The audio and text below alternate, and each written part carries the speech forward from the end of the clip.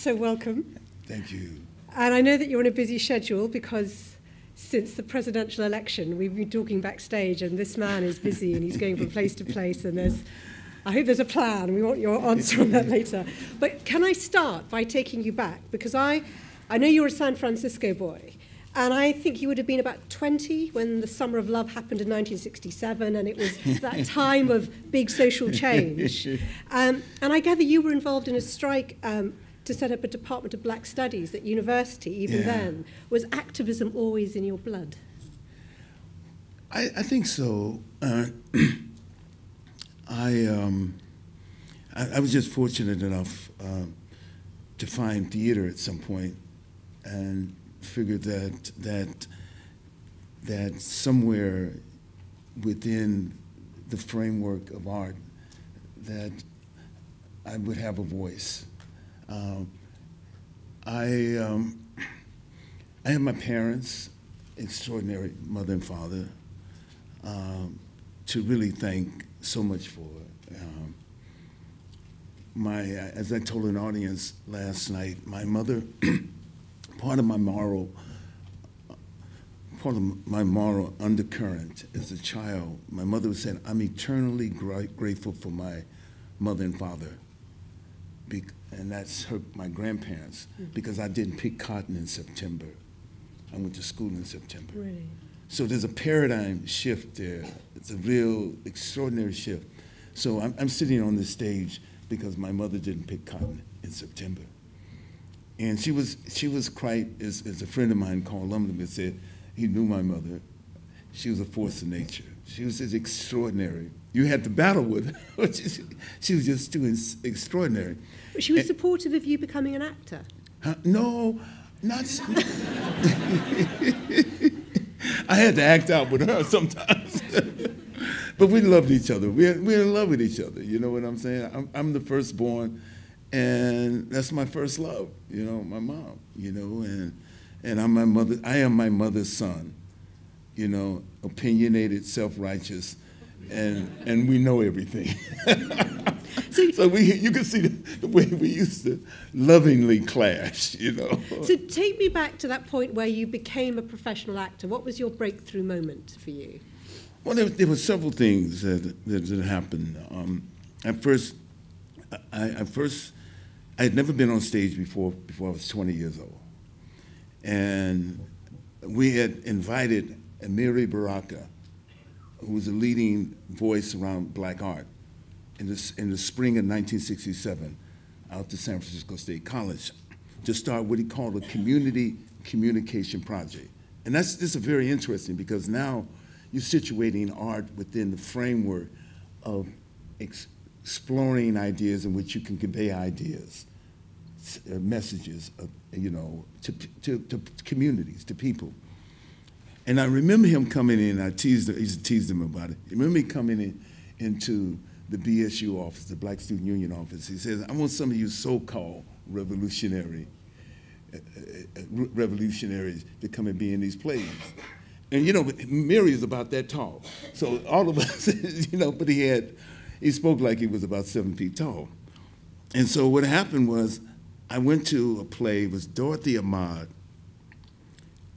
a playwright, a young playwright from San Francisco, local playwright. The playwright said that everyone wanted to be in their plays, who came, was Baraka's Mad Heart, Ed Bullen's How Do You Do, Ben Caldwell's First Militant Preacher, and Jimmy Garrett's We Own the Night. Those are the 4 plays. I was in the play that was Little Snow. So I went to the place where I could audition and not get noticed, or not nobody compete with anybody. And I was the only one to audition, as I mumbled and bumbled, which I continue to do through my audition.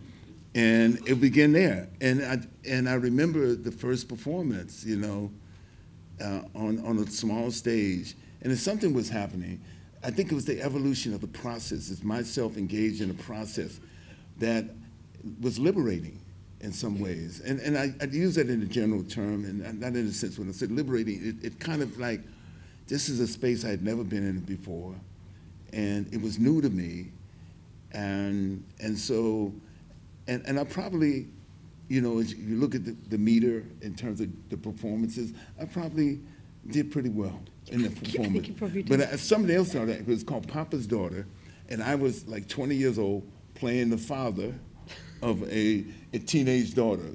You know what I'm saying? So that's a signal where my career is going, because I'm always playing someone older than I am, you know? You were too young for that shit then, clearly.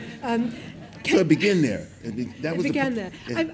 It's always interesting with actors who have a strong stage career, because often it feels like that's where you can get the meatiest roles relatively young. Yeah. And I'm thinking ahead to 1979, An Escape from Alcatraz, which is kind of, was that your first film role as opposed to? Well, Escape from Alcatraz was really my first film role. But I think the key point to me with acting, because I left it all together. I finished, I majored in economics. I worked in city government for 6.5 years for the Office of Community Development and the Model Cities Program. And it was an extraordinary, because I think it was a form right in the early 70s. I came in 1971, a form of what I call grassroots, organic intellectual organizing and democracy. So why leave that world?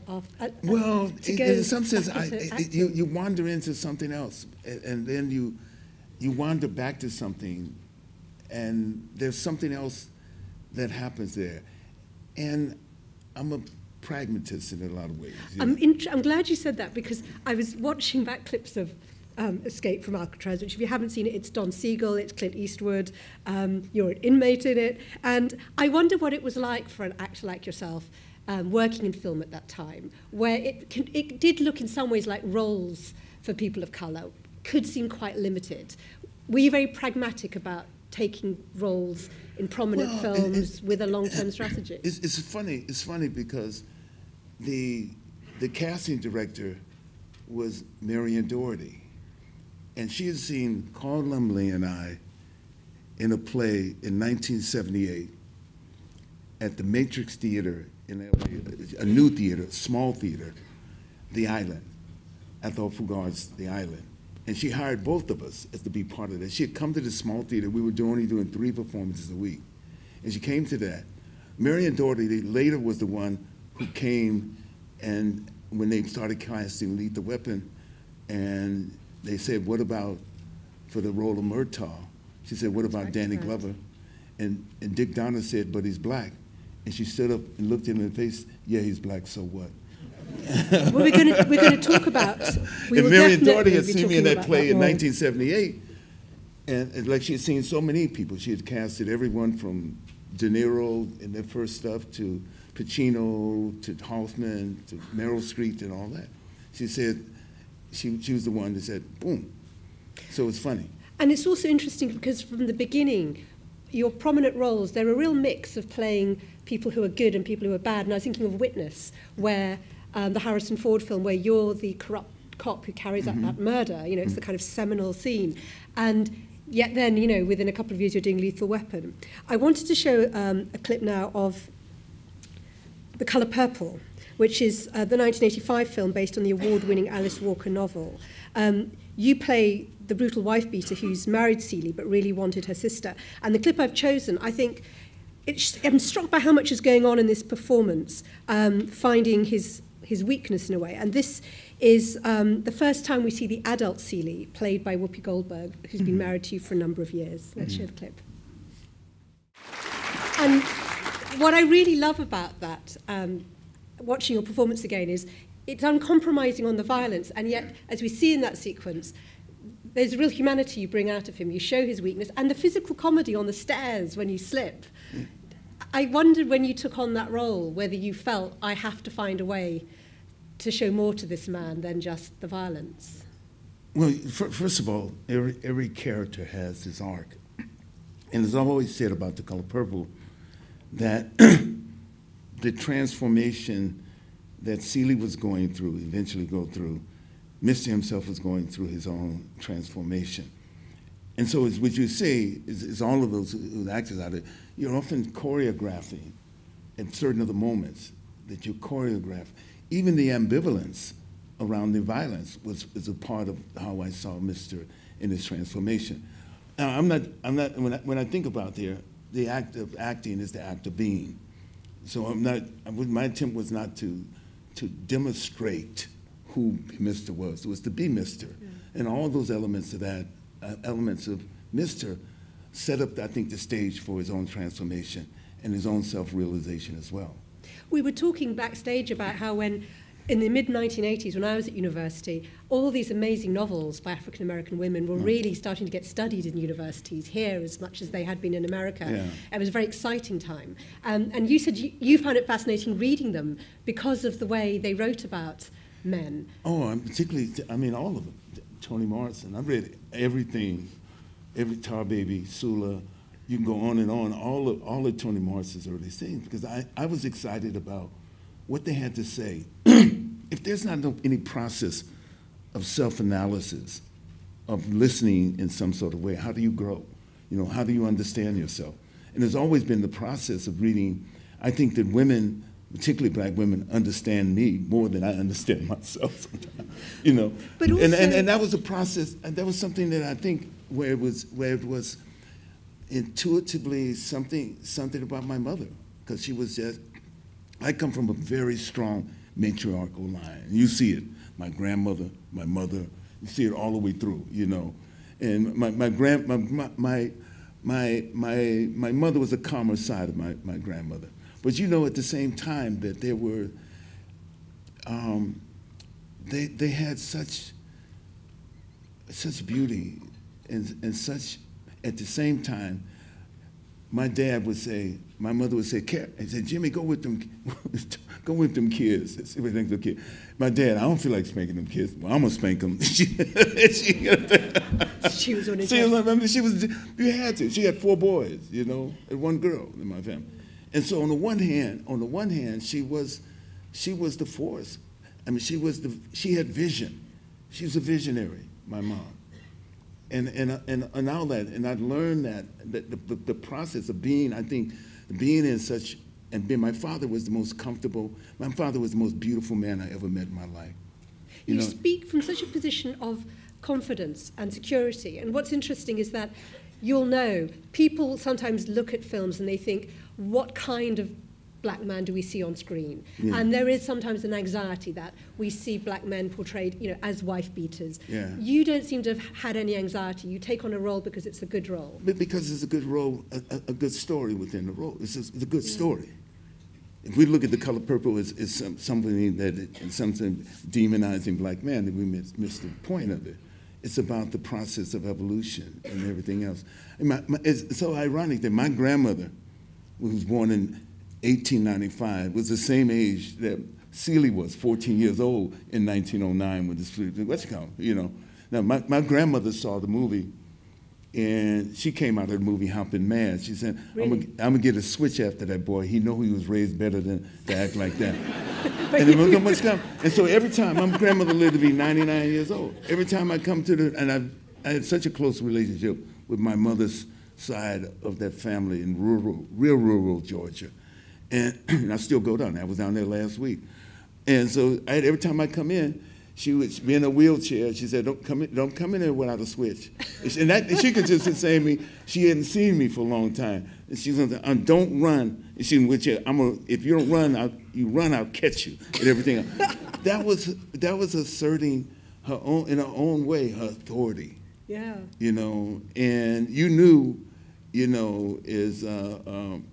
that she was the matriarch, not only of that household, but the matriarch of the community as well. I want to move on a couple of years, and it's clear that you'd had quite a lot of prominent roles, and often you were playing kind of cops, whether good or bad. So when Lethal Weapon came calling, you were calm, you were ready, and the premise, for anyone who hasn't seen Lethal Weapon, a couple of people. I remember seeing it at the cinema, and it's still one of those films that you never forget seeing it in the cinema. But the premise is good cop, mad cop, and it is hard to explain the impact of the film, but it's so kind of full of excess. And the clip, let's have a look at the clip first. Your partner Riggs, played by Mel Gibson, has just got a potential suicide off a rooftop by handcuffing himself to the man and jumping off. Let's have a look. I have to ask, that film looks so I wouldn't say coked up, but I'm sure it wasn't. You're the calmest thing in it. And I just wonder, how did you approach that film? Did you know it was going to be such a big thing in every sense of the word? I know, we need time to calm down even after 2 minutes of that film. It's so excessive. I think I had certain advantages within the industry. There had been another acceptance within the characterization of black men, and that was brought on by so many changes within the film industry itself. Most notably within television, when you saw the Huxtables, and you had a whole nother image. Not people who were lawyers, professionals, had families and everything else. So when I approached that, and since I thought about the kind of new images that are present there, and I think that was the place where I found most comfortable in that, you know. Well, and I have a daughter, and I have a very close relationship with my daughter, and I'm a father, and not unlike my father, it's the most important thing that has happened to me in my life, being a father. And so all those things I was able to weave into the character. Because from the beginning, the big contrast, we see you as that family man. So whatever way in which Murtaugh is allowed to go off, given his position, because he has a very dangerous job, a very dangerous profession. So whatever the way he was able to do that, and plus I think something else, the other part of the series, of which were 4, was they always had something that was much larger than just being a cop. You know, whether it's that one, I think the first one dealt with the drugs. Yeah. The second one dealt with apartheid. That's right. In fact, it was banned in South Africa. They wouldn't show the film in South Africa. It was Joss Ackland as the villain, wasn't it? Yeah. The third one dealt with guns in the community, and the fourth one dealt with immigration, illegal immigration.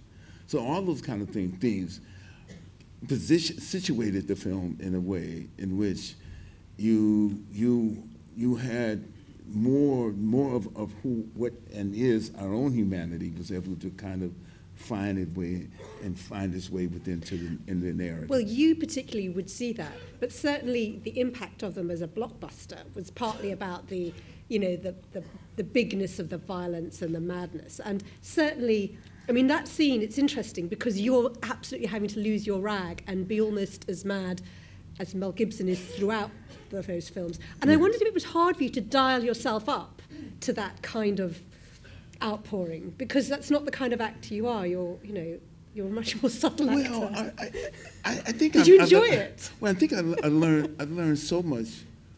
You know, you learn so much about all parts of yourself as an artist, as an actor. You know, so I didn't find it hard within the framework of the character itself. That was the place where I had to go. That's not to say that my own behavior as Danny is not absent from that. I can go crazy too. I can go off too, you know. And probably when I was younger, I was more. I was unable to control the various swings of temperament when I was much younger. You know? Okay, so you draw that. There were things that we can talk about. Am I allowed to say also, it's really weird watching Mel Gibson act mad in that, because, you know, down the line he's done some slightly unusual things. And I don't know what, I mean, at that time he was an up-and-coming star, relatively unknown. You had been a steady working, known actor.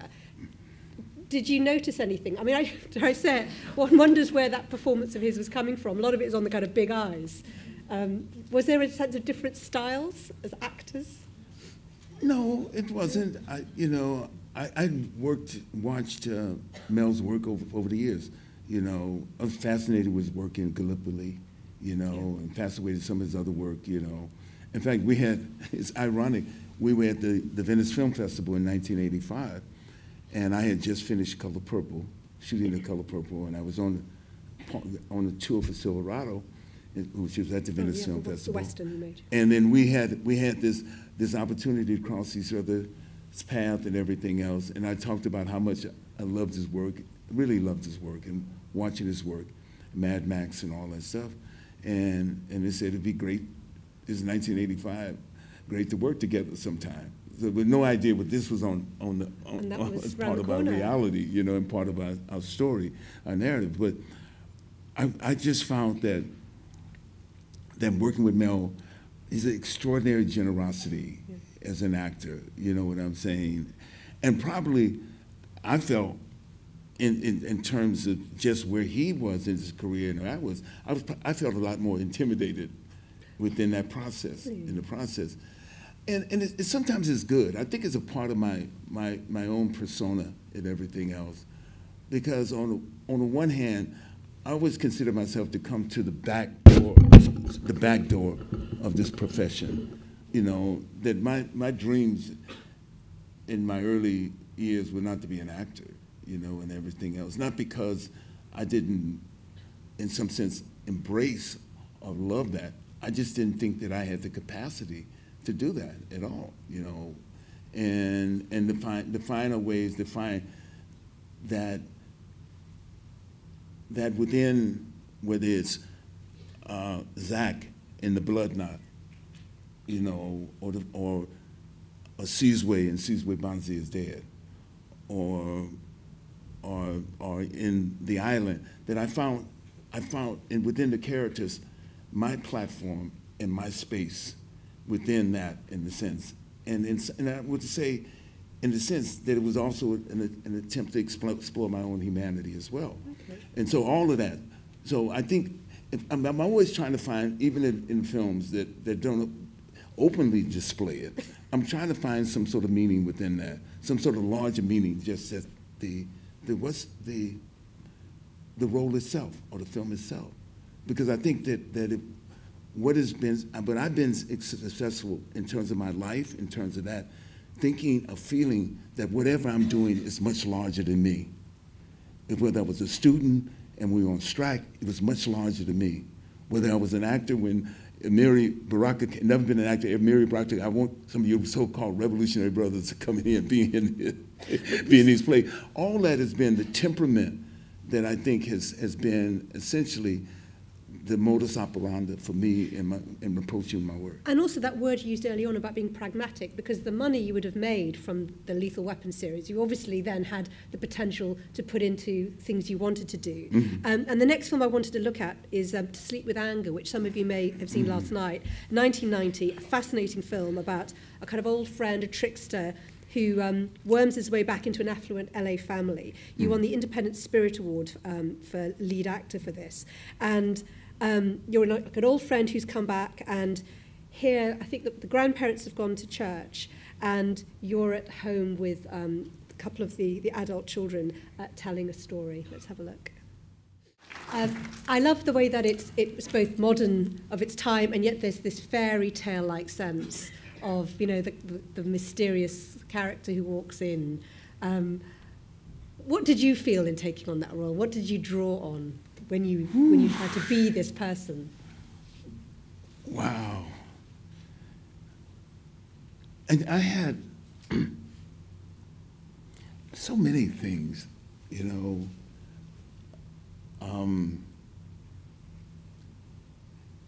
I knew about, even though I was born and raised in San Francisco and grew up in the Haight-Ashbury and everything else, I knew about Toby's, and there was somewhere, because of my mom and the relationship I had with the very rural South, you know, where you don't talk about some of the things that really happen, you know. And because of that relationship, I drew on a great deal of that in that sense. Not that I'd ever met anybody like the character here. I can't think of his name right now. Help me out. Help me. You know. I had there were things that I drew on, and then the script, the writing was so wonderful. The writing, which Charles put together, was so engaging and everything else. But not even just the dialogue. There's a scene not long before that bit where, you know, you're left in the house on your own for the first time and you're going around opening all the drawers, looking at all the photos. Yeah. And it's so effective, and the way you do it, just already getting power over the family. Well, that's my objective right there, you know. And I've lived in situations, I've been in situations where people have an extraordinary amount of power within the situation, and they're always you're always in the sense that you're on edge, or they're able to turn something into something that is really, in a sense, I'm trying to find the word, but really not quite demonic, but and that was. Word. Because you're on that cusp between being a complete charmer and being something quite demonic. And there's something quite Mephistophelian, isn't there, about the idea of the cunning. Yeah, I mean, those people are within all different kinds of fairy tales and stories and community stories, where they come somewhere and all of a sudden something is happening to that village once they leave, or it's happening to that town in which they leave, you know. And you know, I've been, in some sense, in situations on both sides where there's a relationship and something was wrong with the relationship. And I said, wait a minute, this ain't me. You know what I'm saying? I know. And there's something deeper than that, and it's been frightening, you know. And you channel that, because there's a clip which we haven't got. I'm going to show a different clip of Beloved, but there's oh no, actually it's a sequence from The Colour Purple, which I ended up not using, when you're trying to seduce Celia's sister, and you're riding on horseback. Yeah. You're smiling at her through the trees, and you lift your hat, and the rose petals fall out of it, and then suddenly you turn into something far more aggressive. Exactly. But the camera is, so often I notice, the camera is on your face, and this amazing, charming smile that holds you both charmingly and yet has that threat in it. Are you conscious that that's a skill you have, or is that just something that you just do? Oh man, I got the look!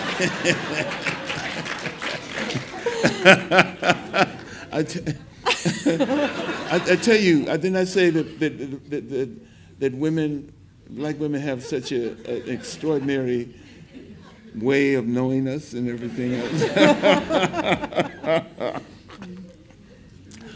Oh, but so you can just do well, it. I'm working on.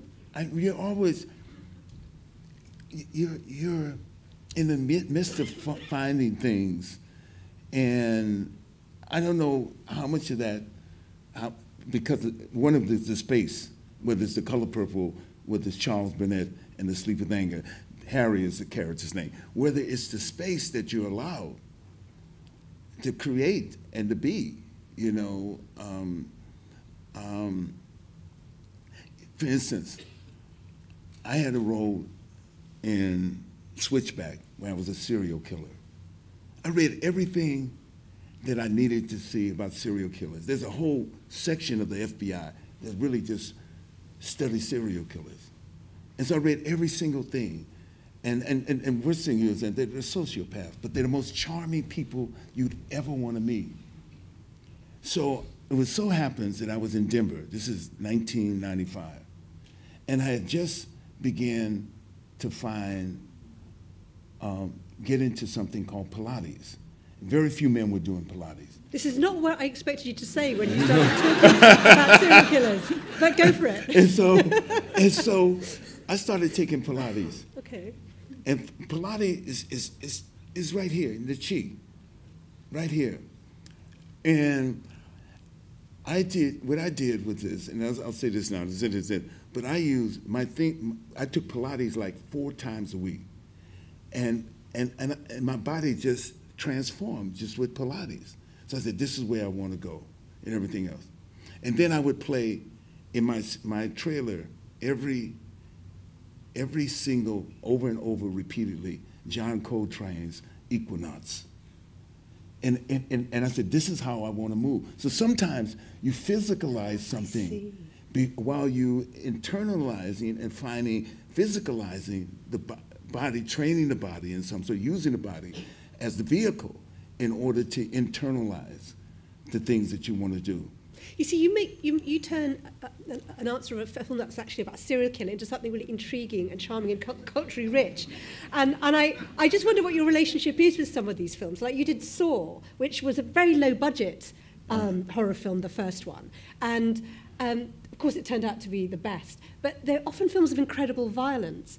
And I'm interested in how you deal with them as an actor, because I sometimes tend to think of horror films as being intrinsically not about good acting, and yet your presence completely confounds that. Often you're the thing that, makes you want to watch a film which might otherwise be unbearable. I haven't seen Saw, but because horror films scare me. Watching them scare me. Always. I'll make them, but I don't watch them. But on the one hand, it was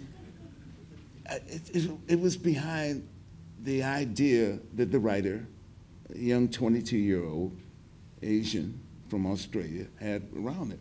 And I bought into it. I bought into the violence in it and everything else. So I was able to find my world. So the combination, the character is not any specific character that I'd done before, and any other particular relationship that I'd had with the narrative within the story in itself. But this was new to me, so it was challenging to me in a sense. I love that you haven't seen it yet. There were some interesting films being made through the 1990s around race.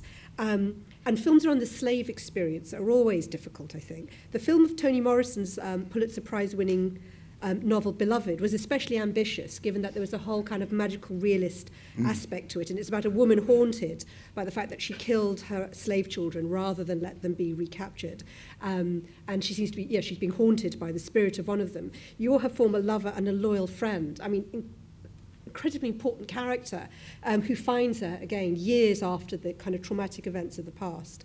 Let's have a look at a clip. Again, it's fascinating how often you are the moral calm for us, for the audience, through a film that has some very harrowing imagery. And you'll know, critically, it had quite a difficult reception. It was a difficult novel to film. What was your feeling about how well it worked, and indeed why you wanted to do it? It's so harrowing. It is the most important film that I've done. Yeah. And I say that unequivocally. When we're faced with, in all of our actions, mine, and I understand that part of my psychic and historic memory is slavery. Wherever I go, if I'm in the South, there wasn't a direct experience for me, of course, but it becomes part of my psychic memory. And part of the healing process is dealing with the issue of slavery. Part of my country's healing process, if it ever gets to it, is dealing with what slavery was and what it did to me. And I thought these men and women who came out of this horror, the most courageous people I ever met. They were courageous because they began from a point where their existence had no meaning at all to those outside, to finding themselves. Beloved is about finding the self. What does it mean to find the self? A baby finds itself when he says no for the first time. Yeah. A baby finds itself no. When he says, This was about that. It's the most important journey that I had. I had a room called my beloved room. It's in my library in my house. And I had pictures around the wall, pictures, books open, photographs. Because something in the photographs and something in the photographs not only demonstrated the extraordinary capacity, the extraordinary will, and extraordinary courage for these men and women to come out of this and reveal something about. Baby Suggs talks about we all got ghosts hanging in our rafters. Fear, anger, guilt, all of those hanging in our rafters. And we're all part of that, you know? Just as Jewish people remember the Holocaust, they also remember the Spanish Inquisition. You know, before that, so it becomes a part of that, and then accepting that and understanding that. And the journey for me for that role was that, to find that. I stay in my beloved room. From one time I walk in it in the middle of the night, 3 in the morning, something like that, working on this film, and I start crying uncontrollably, and I have to get out. And then sometimes I go in there in the place in the sense that I conveyed in my mind, put in my mind, was a part of all those spirits, all those things, all the little things. I remember from being around my grandparents, all the little things that I remember meeting or remembering the image of my great-grandmother, my grandfather's mother, my maternal grandfather's mother, who was born in 1853. She was freed by the emancipation. I remember her. I remember the images of her when I was down there as a child. And a great deal of my senses, with the smell, taste, find their way in that moment, you know, because when I was born 70 years ago, not too much had changed in the South, relatively speaking, you know, relatively speaking. So all those were the kind of tools, but it was the most extraordinary journey for me. That's an amazing story. I actually want to play a clip which is quite contrasting now. In recent years, you've taken some very interesting supporting roles, and one was in the film of Dreamgirls as the music manager who finds a younger man is taking over his star. And, you know, again, it's based on a history, but it's a history which is both celebratory and yet also honest about racism. Let's have a look at this. Is from 2006. It's such a beautiful, fun film, but it's also, there's so much amazing talent. Was it fun to be part of? Oh, absolutely. You know, it just absolutely. It was. It's really, really, really, really special. You know, and for me, you know, to play that role, you know, I mean, it was really. I think there was something about. We have these images of ourselves that we can only play within our minds, you know, in our dreams, or sometime we're in the shower or something like that, or getting dressed and everything else. And it's always someone in my mind like this character I wanted to play. You know what I'm saying? It's always about it's about music. It's about so much about it. It's like for instance. I told you my father was the most beautiful man I ever met. He was also the coolest cat I ever met, my dad. You know, I mean, he was so cool. And so when our relationship, particularly after my mom passed, our relationship, we'd always, I'd call him and say, "What's happening, baby?" He said, "I was all right." And we'd say, we only call each other buddy, baby, or partner. That's the only we call me. That's the only reference it was going on. And he was an impeccable dresser. My dad was clean as cat. He was an impeccable dresser. And he would always tell us as a kid, "Hey, man," and this is the extraordinary kind of like union that these two people made. He would say, "Hey, man, I know what you guys doing out on the street, because I did it." You know, so it was to be able to, and my dad, I'm 6'3", my dad was 5'4", in a sense. And it was, but he was a giant to me. So it was always, as I was saying, let's say on the stage, my mother was, today when I say, my mother was like, "I don't feel like whipping up kids." So you kind of drew on that. And so, and a lot of that, and I just realized that in some sort of ways, I'm channeling, we're always channeling somebody. Sometimes in places in the heart, I'm channeling my grandfather.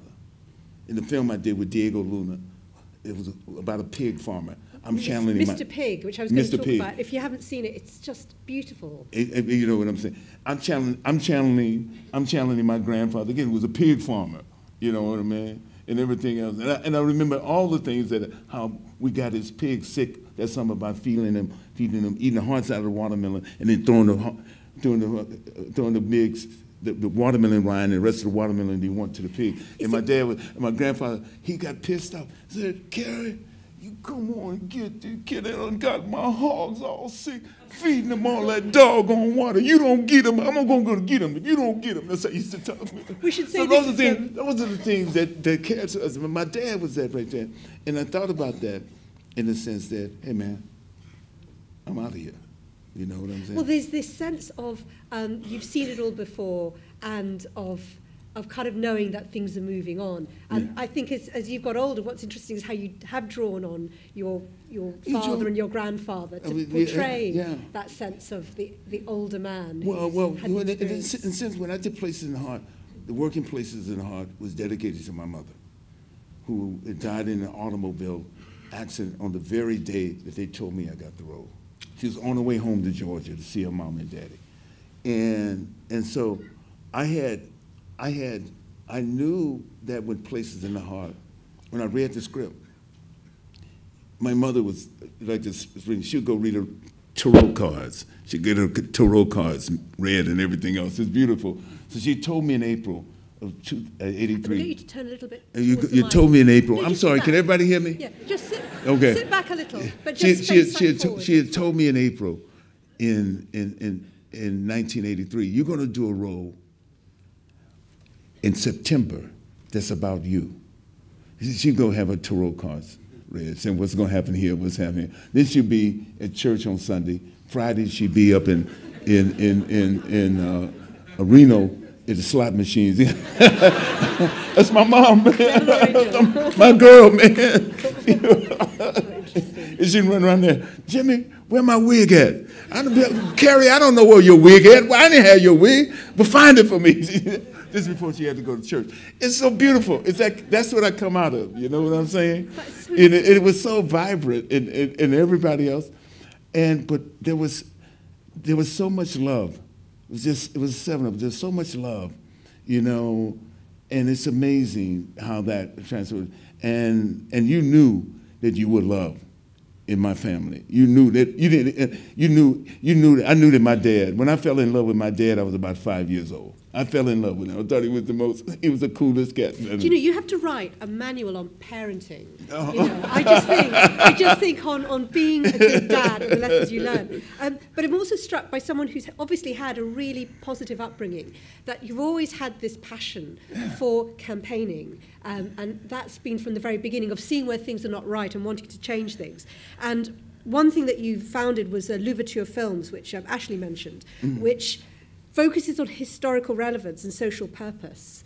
And I don't know if that production company was involved in things like the disappearance of McKinley Nolan, a film about an African-American soldier who went AWOL in Vietnam. But obviously taking on real historical subjects, that were stories that weren't being told. Why did you want to do that? I think in this business there are two things that happen. The business is going to give you and present to you an opportunity for a few of us of the things they want you to do or the things that they have available for you to do. The question is always, what do you want to do? What are the things that you want to do? And I tell people, I'm not an actor if it had not been at the Avant-Garde and the plays that I did. I used to dedicate in 1976, 1978, I dedicated a book, a performance to Ernest Cole, who wrote photographs from House to Bondage, the first real photographs that came out of South Africa and what this system was like. Or I dedicate in 1970 a performance to Mandela, a performance to a homeless man, and everything else. Everything was to elevate that, but I'm not an actor. And so Louverture Films, with my extraordinary, brilliant co-producing partner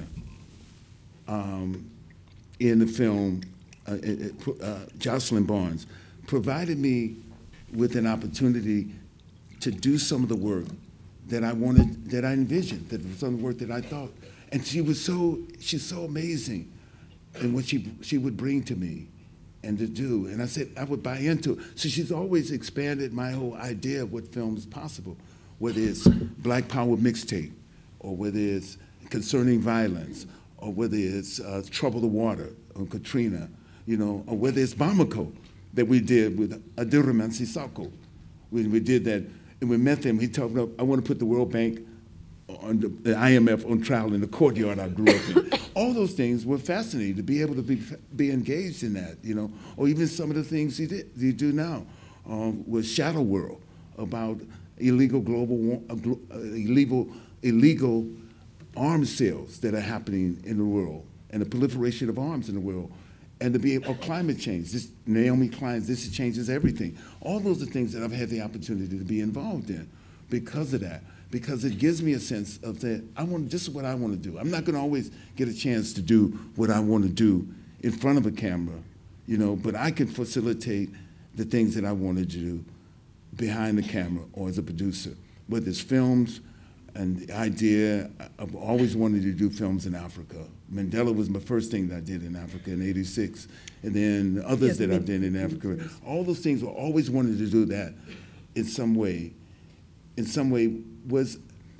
Those are the things that were nurtured from every moment's time. I tell people, when I first heard about the Cuban Revolution, it was 1959, because my mother's and father's union was celebrating the victory of the Cuban Revolution. And every moment that I wanted to find out more about it. What was it about? What was that? Or when I first picked up an album at 19 years old by Miriam Makeba, and Carrie Belafonte says this so beautifully. He says, Paul Robeson once told him, get them to sing your song, and you're going to want to know who they are. Get them to sing your song, and they're going to want to know who you are. I wanted to know who they were. When we invited Hugh Masekela in 1970 on campus, after he had his first album, we invited him on campus.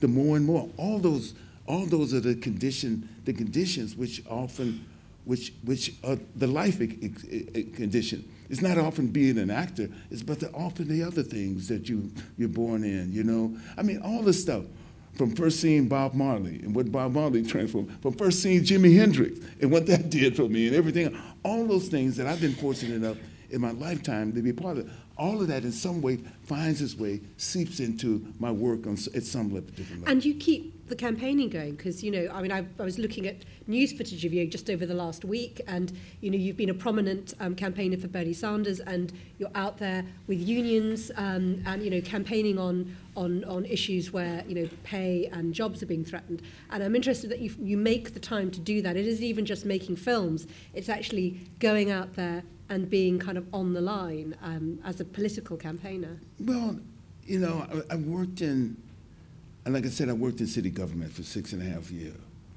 And it was extraordinary what people were able to do. I'm born in that moment. What's the Chinese expression where you always be born in interesting times, or live in interesting time? I actually served in the Black Panther Party's Breakfast for Children in 1968. I actually got up in the morning and went to St. Anne's Church and served children in the Breakfast for Children program. I had political education with the Black Panther Party when we were on strike in 1968 and 69 with members of the Black Panther Parties, and I saw those young men and young women like me, who were trying to grasp Mao Zedong's The Red Book, and what is relevance to it. Or I read Fanon over and over and over. I read Wretched of the Earth. I read Nkrumah on the question of the Congo. I read early Mandela. I read Ahmed Césaire. I read all these works in a sense. In some sense, in what they prepared me to do what I do now, that's not the point. The point that I thought it prepared me to do was, first of all, to be a better citizen. To be a better citizen. I remember citizen, democrat, a citizen, and that's what is always performing. So all the other stuff is an added part of being what I consider myself. From the first time my third grade teacher, Ms. Lumber, said in third grade, so I'm talking about 1955, my third grade said, I'm not just interested in making good students. I'm interested in making good citizens. That's what she said. Here's a woman from deep South, Beaumont, Texas, come to San Francisco, all these kids, most of them black, living in the project, talking about citizenship. That's the bottom line. That's when you say the bottom line, whatever this is manifests itself to, it was always about that. So if I got on that plane knowing that this extraordinary union, the National Union of Mine Workers of South Africa, NUMSA, young people, 35, younger than 35. The president is 35. The general secretary of the union is 45. These are young people trying to shape a new South Africa. That's about citizenship. Yeah. You know, and if I could say something to that, and they can ask me to come down there where I'm twice most of their ages. Is that where you've just come from? I just come from. And that's it. It was about that. You know, was I tired? Did my knees hurt? Yeah. Was I tired? Was I dragging around? Yeah. Was I dragging there? Yeah. Until I got on stage and started to speak and say what I had to say, and remembering counting that and all that. You know, said when I did Mandela, I was just about to do Lethal Weapon, and I flew to the producers, flew to the East Coast, to Connecticut to see the producers. It says, and I said, they just never done this before in my career. I said to him, you have to wait for me, because I'm the only one who's supposed to do this role. And that's what I said. I've never been that kind of audacious, bold, ever been, whatever that. But it's about that. All the work of being a part of the anti-apartheid movement from the early 70s. All the work with being a part of the African Liberation Support Committee from the early 70s. You know, Angola, Mozambique, Guinea-Bissau, you know, Namibia, all those, Zimbabwe. All that part of that is a part of me.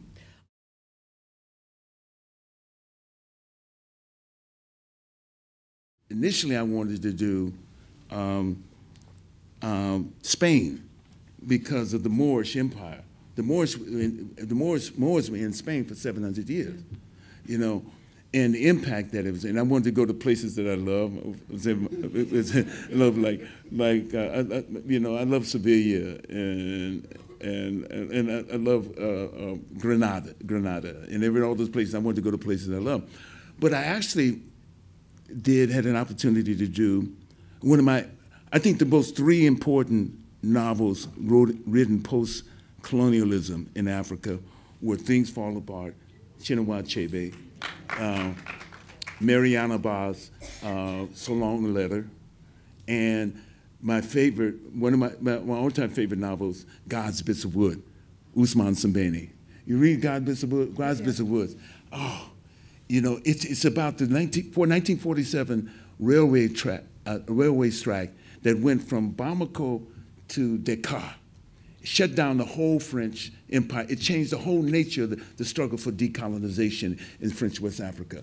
And I read that book, and I would love to do a movie about it. And so what we did was we said, why don't we go make that trip from St. Louis, where the first railway tracks were laid in French West Africa, to Dakar. Then we went to take a little trip over to Gorée Island. Then we get on the train. Then we go to the seat of the Sudiana Keita Empire. And then we go to Bamako. Then we end up in Mopti, with the river Niger. And at which time I read the poem, I've known rivers older than the flow of blood of human veins, Langston Hughes, and older than the flow of the human veins. You know, my soul has grown deep like the rivers. I bathed in the Euphrates with dawns on them. I built my hut near the Congo when they lulled me to sleep. I raised the pyramids above the Nile. And I went down to Mississippi when Abe Lincoln, I've seen his bloody water. He wrote that at 17 years old.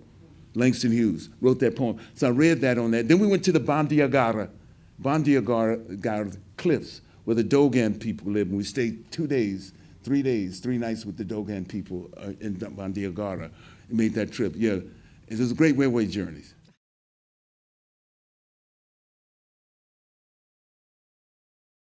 I know, it's one of those questions. You know it's going to come up. Quick answer. There were four wonderful. You know, they were real wonderful opportunities and very special. And, you know, there was talk about it. And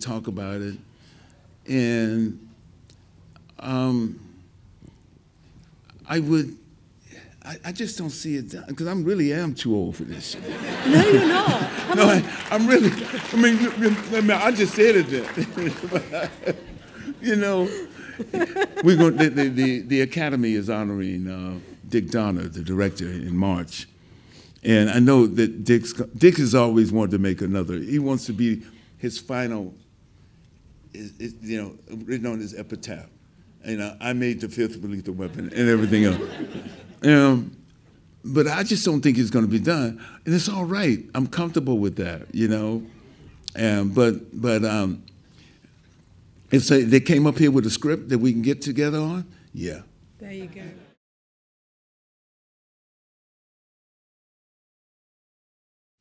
We were working on a project.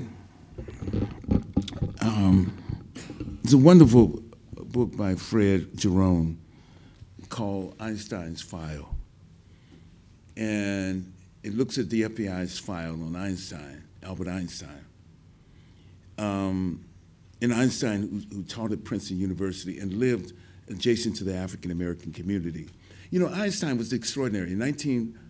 When he had come to Cal Arts to teach every year. And all of a sudden, just as Hitler was coming to power, they procrastinated on giving his visa to come here. It took a public campaign where the State Department was embarrassed, given what was happening in Germany, that got him out of Germany in time for Hitler.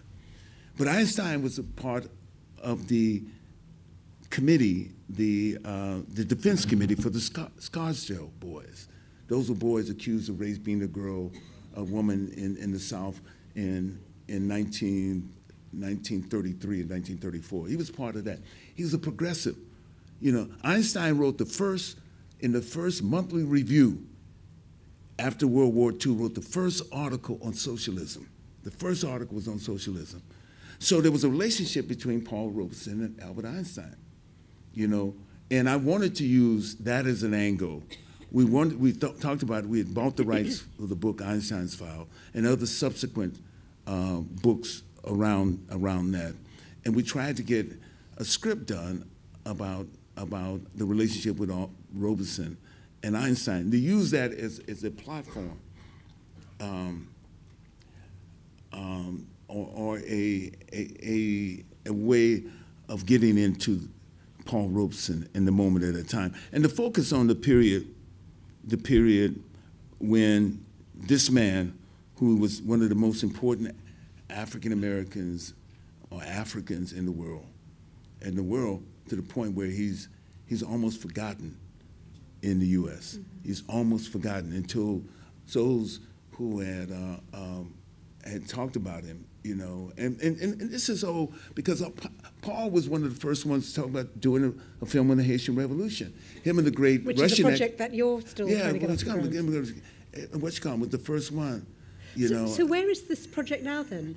Well, it's you know, we almost were there in Venezuela, you know, and my little brother Hugo Chavez, president, is my little brother. You're my big brother. I mean, you're my little brother right there. And Hugo, man, was the most, man. He was something special. I don't know any of the. I always get in an audience, you know, I'm in the U.S. Somebody else who claims that I stole some money from Venezuela, which I didn't steal any money. I didn't get any money in Venezuela. But they always want to attack me on my relationship with Chavez and everything else. But he was a real person. And the first time we were on a delegation to Venezuela in 2003 to meet Chavez. I'm the chairman of Trans-Africa Forum. And we're on the delegation. We go there and we talk about it with Chucho Garcia, who's extraordinary. He was the president of the Venezuelan, Afro-Venezuelan Network. And Chucho, we had a meeting with, first thing he talks about in the 1999 Constitution, We took care of the issues around indigenous people. We reflected in the Constitution the rights of women, et cetera, et cetera. But we forgot about African descendants. We didn't do that. Let's take care of it. He said, look at my hair. He pulled off his head. Look at my hair. My grandmother was African. Oh. That's why they called him a monkey and stuff in the news. My grandmother's African. But on the one hand, we almost had it done. He said, we owe so much to the Haitian people. We as Venezuelans. We as those who are of Latin America, we owe so much to the Haitian people because when Simon Boulevard went to Andre Pétion in 1813, got money, guns, men, and other things in order to free Latin America. He came back. And the Haitians, the only thing the Haitians requested is that you abolish slavery. And he came back and he got 5,000 more. We owe so much to the Haitian people. And when we talk about the Haitian Revolution, it resonates whether you're in Cuba or whether you're in the Caribbean, whether you're in Latin America, you know. But the Haitian Revolution, I would argue, out of the 3 revolutions that happened within a 25-year period, 15-year period, American Revolution, 1776, French Revolution, 1789, Haitian Revolution, 1791. That 15-year period, the Haitian Revolution was the most important one. The Haitian Revolution was the most important. I'm very conscious that. And so we've been trying to get that movie done, and that's how I met my producing partner, Jocelyn Barnes. We were shooting a movie with Sheikh Umar Sissoko. Just to bear in mind, because we're really close to the end of time, I wondered if we could just pin down then, so what is the status of this now? Just because I want to get one more question in as well. Will you forgive me? We're going to get it done. Hey, look here, we'll get it done. We'll get it done. And the conversation is still happening. The conversation doesn't stop. I've quieted it down. We were just about at the beginning of 2010, beginning to put together the cast. And we had already put together the cast, but we had just got to the point, but we couldn't raise the rest of the money. We had Venezuela and the Villa Decente, their control of the film, which is putting in 60% of the money. That was all going to be spent in Venezuela. Yeah.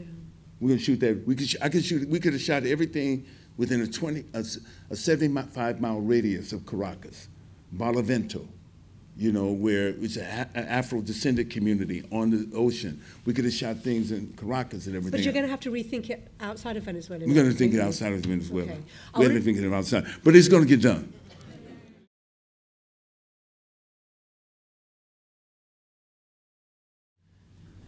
You know, and Dr. King always said, I'm not simply trying to integrate black people into the current system that we live in. I'm about changing the soul of this country. That's my mission, in changing the soul of the country. Does the positioning of black people within the system change the soul of the country? That's a question that we have to ask, particularly now, you know, in this question about this. I mean, when we talk about the soul of the country, we talk about the issue of race, we talk about the issue of materialism, and we talk about the issue of militarism. And I don't see us doing too much about that. We have the greatest refugee crisis since the end of World War II because of conflicts and the exacerbation of conflicts within internal conflicts in various countries, whether it be Libya, or whether it be Afghanistan, or whether it be Syria, or whether it be Iraq rather, and that's the reality of it. So I don't know. You had the most extraordinary moment in Latin America, and many have written about it. From Noam Chomsky, others have written about it. It's one of the greatest moments. You saw that where left governments that were elected from the bottom up, grassroots organization, real democracy, were elected, and basically all of them were undermined in some way. Are you there when Michelle Obama said the other day, she talked about America being now a place that doesn't have hope? Is that kind of where you feel things are?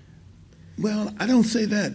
That doesn't mean that hope is not something that is still, we've lost. Not at all. I believe that we have this extraordinary, the challenge is, this is the moment, perhaps in this moment, we have our greatest challenge and our greatest opportunity at the same time. We have the greatest challenge and the greatest opportunity at the same time. And what does that mean, in a sense? Because we have the real boogie bear in the corner, in the closet for us, and the real boogie bear is global warming and climate change. I think Bishop Desmond Tutu said at the summit in Copenhagen a few years ago, if you allow Africa to go up 2 degrees Celsius, we'll be incinerated. That's real. And those are modest, very modest expectations. In conclusion, just because sadly we have to finish then. We don't have to finish. Well, do we? I love your attitude. No, this is why, and look here, this is why you want to talk about, you don't want to really talk about that. You know? Well, I was going to ask you. Where am I going to say, but for me, and both, you can't, I don't separate or absolve my responsibility as a citizenship as a citizen because I'm visible and everything else. I'm trying to figure this stuff out. I'm trying to figure out where we're going to be. Where's the conversation? Where's the conversation here? That's what we ought to be about. What do we begin to build networks to networks internally here, and build those and expand those out there? Where do we find that? What do we find in a movement for labor, for workers, in order to have a union that says you are important, let's work on your behalf? We have to reframe the whole idea in which we look at labor. Do you know what I would say? And I've learned one thing from you. It's that you just keep campaigning. There is always stuff to be done. You know, he's going to Cuba on a plane at 3:30 tomorrow morning, having just got in from South Africa. You know, but that's what we all have to do. You know, that's what we all have to do. And they say I have to go. She's wrapping it up. I feel bad. I'm the woman who's telling Danny Glover that we have to go. But it's really... No, I know it's not my choice, but the course of, and whatever I've had the opportunity to do and talk about, it's not what I do, yet it's what we do together. It's very clear. It's what we do together. Whatever wherever we make this transformation or make this, it's going to be what we do together as citizens, not only of our respective countries, but citizens of the world.